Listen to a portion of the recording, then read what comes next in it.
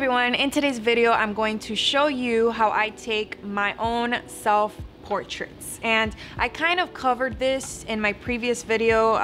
I filmed a video on all of my equipment, like what I use for filming my YouTube videos and for taking my Instagram pictures, so I did cover this a little bit, but I'm gonna go more in depth today, and I'm also gonna share some tips and tricks on how I think you can achieve a better looking picture. If you go on my Instagram, you'll see that a lot of the pictures are portraits of myself, and I do take like 95% of those pictures, with the exception of the pictures that I take outside, or obviously like travel pictures and stuff like that. Roger takes those pictures and he doesn't mind taking all of my pictures, like I just have to ask him. But since I take so many pictures, it just gets to a point where I don't want to bother anyone. I'm not a professional. I learned things along the way just taking pictures. I'm gonna show you guys what I do and how I take my self-portraits, and hopefully you guys find this video helpful.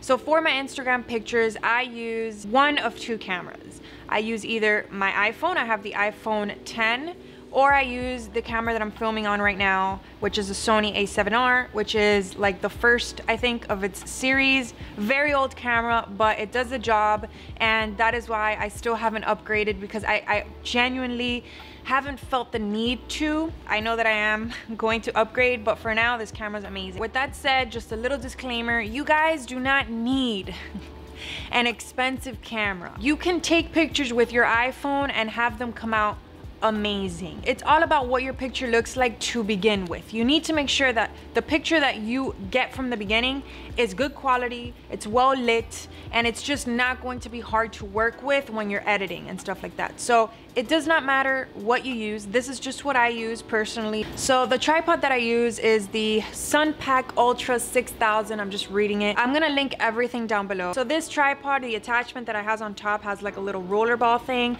So it allows me to turn my camera so that it is in portrait mode. And that's what I use for all of my photography, pretty much, unless it's like a YouTube thumbnail or like landscape. But even then, I still love to use portrait as opposed to landscape, because I feel like for some reason it just captures detail better than landscape, especially for cropping or editing in post-production. Like, it just looks better in my opinion. And for Instagram, I feel like pictures that have more like real estate on a feed while people are scrolling, meaning it takes up more of the actual phone while people are scrolling, I think that that calls more attention than a squared picture or a like horizontal or landscape oriented picture, if that makes any sense. I don't know, that's just how I think of it. And it's just overall better to work with, in my opinion. So whether you're taking it on your phone or whatever camera you have, I always recommend taking it like this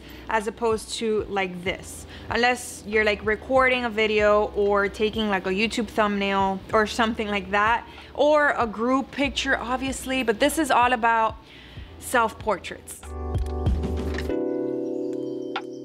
For photography, I either use my Sony 85mm lens right here. Again, I'm gonna link everything down below. I know that this is very like gadget or like tech talk, and a lot of you don't care about this, but this is the lens that I use. This lens is pretty pricey, but compared to other Sony lenses, I feel like this is not that expensive, and it works like a dream. This is my favorite lens that I own, and it's beautiful, and it captures detail like nothing else, and it makes everything look like butter. Like, I love it.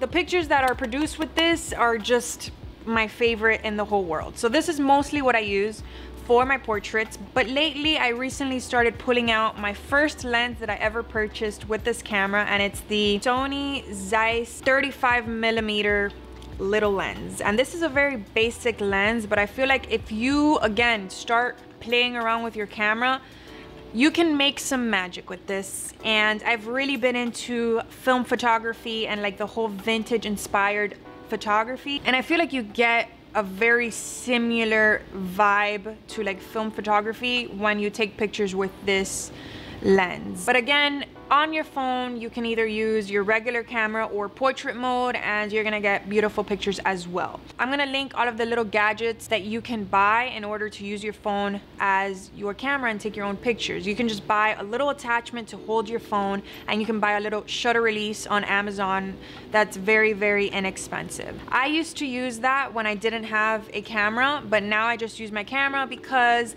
I just connect my camera to my phone, and I use an app called Play Memories, which I think is only for Sony, but I could be wrong. I know that a lot of cameras have this. I just don't know if they all use the same application, but I use that application and I just use my phone as a viewfinder, so I'm able to see what the actual picture looks like. So that's very, very helpful, and that's kind of why I've strayed away from using my phone to take my own like self-portraits. But again, you guys work with whatever you have. So I've already covered why I like the orientation to be in portrait mode. And another thing that I really like to do is change the ratio on my camera. So right now I'm filming on a ratio of 16:9, which is like the regular video ratio. It's like very wide, but height wise, it's not like, doesn't get a lot of the picture. It's just very wide, so I use that for videos, but I change my ratio to 3:2 for portraits. Like, the picture doesn't come out as narrow if you switch your ratio from 16:9 to 3:2. So even though it is in portrait, I get a wider picture as opposed to a more narrow picture if I leave it at 16:9. And for the settings that I use, I've changed it throughout the years, but right now I'm shooting on aperture priority. Obviously every camera is different, and I haven't really played around with other cameras. And again, I'm not a professional photographer, so I don't know a lot about other cameras. I just know that with this camera in particular, shooting on aperture priority just gives me the best portraits. And it does depend on the lighting conditions. I find that when I'm outside, I kind of have to change my settings. Always make sure that wherever you are taking pictures, it is well lit. So if you are going to take pictures outside, make sure that it's either very early in the morning or sometime during sunset or right before sunset, when the sun is not that harsh. You want that very soft light, and it's just gonna give you the best lighting in your pictures. And if you're indoors, obviously always try to follow or chase the light. I'm always chasing the light all around my house. And you always want to start with a well-lit picture to make your editing a lot easier and to just make the overall quality of your pictures better, in my opinion. Like, you always want to start with a well-lit picture. So this is pretty obvious, but whatever you want the focus to be on should be facing the light. So I take a lot of pictures of jewelry and stuff. So if I want my earrings to be like the center of attention or something, then I'll tilt my head and I'll make sure that it's facing the light. Unless you're going for that like flash photography vintage vibe, which I also love as well. I also really like moody pictures, and for moody pictures, what I'll do is I'll find like a light leak somewhere, and I'll kind of just adjust my settings to really bring out the details of that light leak. I just changed the little exposure compensation down. I make the overall picture darker to make sure that I get the details of that light leak, because if the exposure compensation is too high, then obviously it's gonna blow out my light leak. It's very, very simple little adjustments that I make in order to bring out the detail in my shot and make sure that the overall picture is good. But this isn't really meant to be like photography 101. I'm sure you guys can find a million videos on how to set your camera up, but this is just what I do. So once you've adjusted all of the settings on your camera, and again, I change my settings according to light, so I don't just stick to one particular thing. I will say that I always like to keep my f-stop low because it gives like that blurred out background. It depends what look you're going for, just playing around with it. So once you have all of your settings the way that you like it and it's good with your lighting and stuff, it's time to actually take your portrait. And I'm not gonna go through like posing and stuff like that because that's just for an entirely separate video, but I will say that it takes time to understand what looks good and what doesn't, and sometimes it's gonna take many pictures. I always say the more pictures you can take, the better. So once you've taken all of your pictures and you feel confident that you have at least a couple of good ones in there and you're done with your little photo session, then it's time to start the whole editing process. And this is where it depends on your camera. I haven't really played around with cameras nowadays. This camera is like 4 years old already, or 3 years old, I think. I'm not sure, but it's not the newest thing on the market. So I don't know how new cameras perform with the whole like syncing directly to your phone. But I know that for this camera, I shoot raw pictures, and I can only get those raw pictures if I import them into my computer and then I sync it to my phone. So I know it's a process, and I don't always do this. Again, I use my phone a lot for my pictures. I use my phone for everything that isn't portraits or anything that I don't really care if it has a lot of detail or not, or if I'm taking like a mirror picture and stuff like that.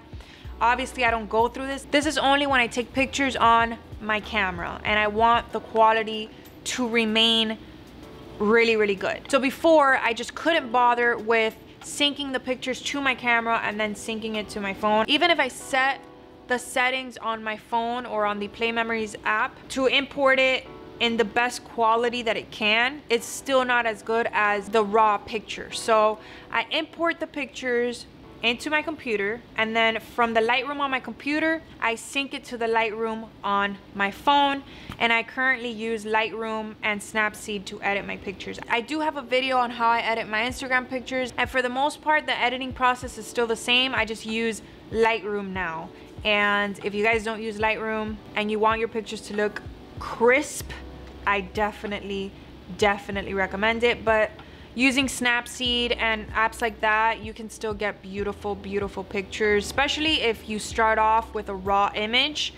It's still gonna come out amazing, but I have just found that there is just nothing like Lightroom. And I used to be pretty against editing on Lightroom because it's just so time consuming. But you can just edit your pictures however you want and then make a preset of that edit and just paste it on whatever picture you want to keep like your feed consistent and stuff. So yeah, I still pretty much use the same editing techniques. I just use Lightroom as my first step now as opposed to Snapseed. But that's pretty much everything that I do. After playing around with this camera for like 3+ years already, changing all the settings and just editing and stuff like that, I have found that the combination of all of these things has given me the best quality pictures, and I finally feel like I have reached my style of photography. Like, I feel like before, sure, I was happy with a lot of the pictures, but I wasn't like